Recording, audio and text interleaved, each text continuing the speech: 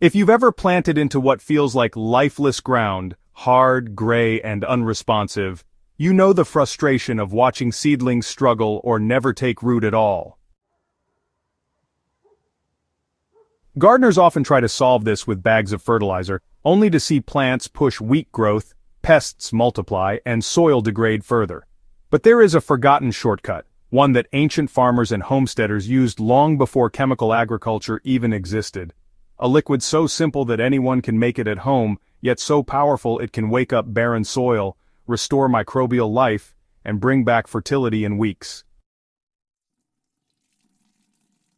This isn't a fertilizer in the modern sense, it's a living brew, and when added to soil it turns dead beds into thriving ecosystems again.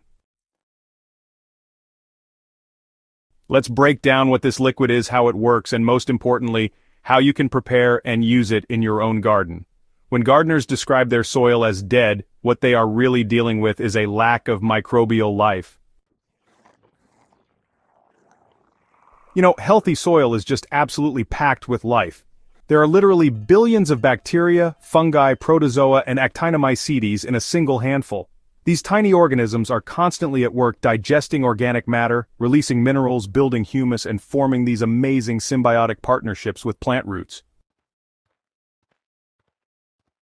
Without these organisms, soil is really just sand, silt, and clay dust. Its structure without any real metabolism.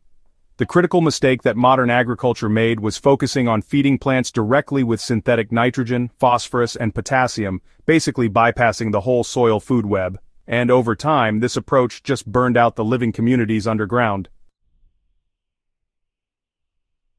The result is dirt that, might look intact, but honestly can't hold moisture, can't cycle nutrients, and can't resist disease. To bring soil back to life, the missing link isn't just tossing on compost or mulch, but actually reintroducing and stimulating microbes so they can restart those natural cycles. That's where these kind of forgotten liquids like fermented plant juice, compost tea, and rice wash really come into play. In Asia, Africa, and parts of South America, farmers prepared microbial tonics long before microscopes confirmed what they were doing. They learned that soaking plant material, rice water, or even forest soil in water created a cloudy, bubbling liquid that somehow made crops greener and soils softer. These brews worked because they concentrated microbes and their byproducts into a form that could be poured directly onto soil or sprayed onto leaves. So, 3 traditional brews really stand out. Rice wash, which is basically the milky water you get from rinsing uncooked rice, contains lactic acid bacteria that quickly colonize soil and help suppress pathogens. Fermented plant juice, made from fast-growing plants like comfrey, weeds, or even fruit peels mixed with sugar, captures native microbes and growth hormones. And compost tea, prepared by soaking finished compost in aerated water, delivers a diverse inoculation of bacteria and fungi. Each method has its strengths, but they all achieve the same goal, replacing what synthetic agriculture has destroyed by feeding soil life. Rice wash is the simplest of the 3 and honestly a good entry point for gardeners. Begin by taking 1 cup of uncooked rice and rinsing it gently in 2 to 3 cups of clean water.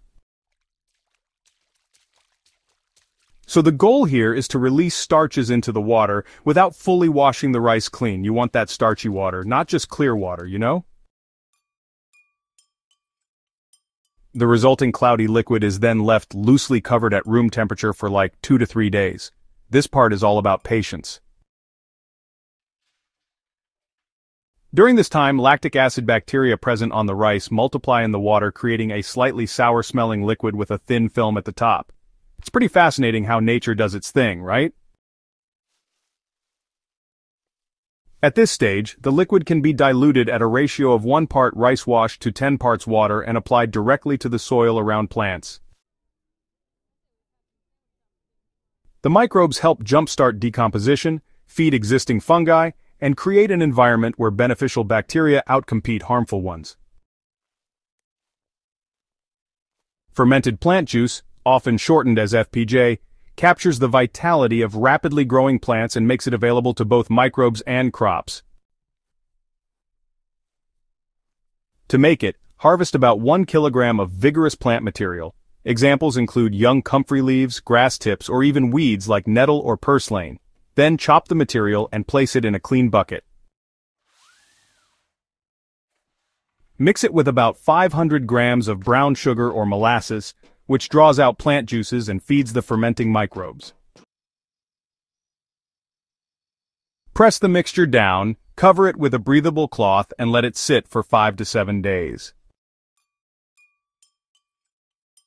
During fermentation, lactic acid bacteria, yeasts, and wild microbes digest the sugars and release enzymes, plant hormones, and amino acids. What you get is a dark, sweet-smelling liquid that can be strained and stored.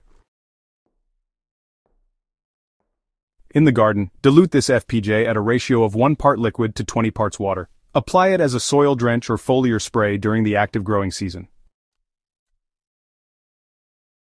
Gardeners often notice that plants treated with FPJ show stronger leaf growth, better resistance to stress, and soils around them become richer in earthworm activity. While rice wash and FPJ provide targeted microbes, compost tea delivers sheer diversity. Start with 1 kilogram of mature finished compost, dark, crumbly, and smelling earthy. Alright, so you'll want to place your compost in a mesh bag or, even an old pillowcase works just fine. Then, go ahead and submerge it in about 20 liters of water. To keep those microbes alive and multiplying, add a source of oxygen by using an aquarium pump with an air stone. And, don't forget to feed the brew. A spoonful of molasses will give the bacteria the energy they need. Now let this bubble for about 24 to 36 hours. The end result is a foamy brown liquid that's just packed with bacteria, fungal spores, protozoa, and nematodes. So, you want to get the most out of your compost tea? Well, apply it immediately to the soil around your plants at full strength, or you can use it as a foliar spray. Compost tea not only inoculates soil with life, but it also coats plant leaves with beneficial microbes that, honestly, make it harder for disease organisms to establish themselves. The effect of these liquids goes beyond just feeding microbes. As microbial populations increase, they begin producing glues like glomalin that bind soil particles into aggregates. These aggregates create the crumbly texture gardeners prize, full of air pockets and channels for water. Soils treated with microbial brews also become sponges, holding moisture longer and releasing it gradually to roots. Over time, organic matter breaks down into humus, the stable fraction that locks carbon into soil and resists erosion. The biggest advantage of these ancient brews is that they shift the gardener's focus from feeding plants to feeding soil. Once microbes return, soil begins to manage itself. Nutrients become available without constant inputs, pests and diseases are naturally suppressed, and water use drops. The results accumulate season after season, meaning that a gardener who commits to microbial liquids sees soil fertility improve rather than decline.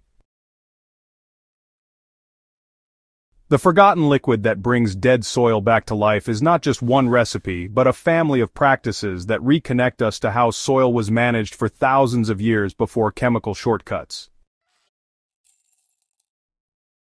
By brewing rice wash fermented plant juice or compost tea, you are not adding fertilizer in the conventional sense. You are reviving the living engine that makes soil fertile, resilient, and self-sustaining. If you've been struggling with lifeless ground, don't give up, and don't waste money on quick fixes that never build long-term fertility. Start small with one of these liquids, apply it consistently, and watch how your soil wakes up season by season. This is the foundation of truly sustainable gardening, and it is within reach of anyone with a bucket, some plants, and a little patience. For more guides like this on soil revival and resilient gardening methods, subscribe to Hydrohaven and share this video with fellow gardeners who are ready to bring life back into their soil.